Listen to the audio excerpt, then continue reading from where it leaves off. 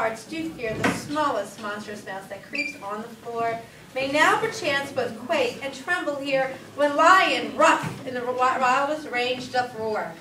Then know that I, as snug the joiner, am a lion fell, nor else no lion's damn. Oh, for if I should as a lion come and strive into this place, twere pity on my life. A very gentle beast and of good conscience.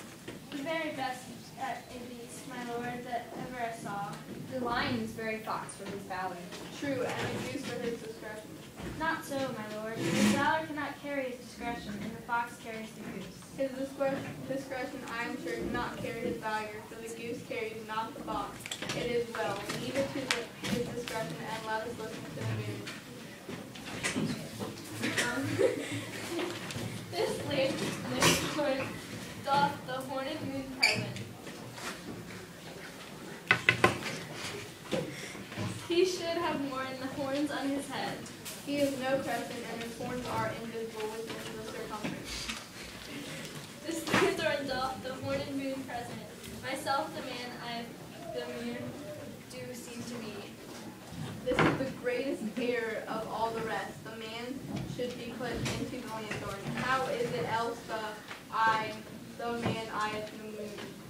He dares not come there for the candle, for you see it is already in snuff. I am aware of this moon, what he would change. It appears by his small lighted discretion that he is the wane, but yet in courtesy, in all reason, we must stay the time.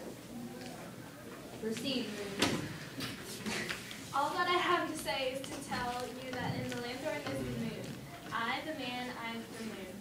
This thorn bush, my thorn bush, and this dog, my dog. Why, all these should be in the lanthorn, for all these are in the moon. But silence, here comes this gate.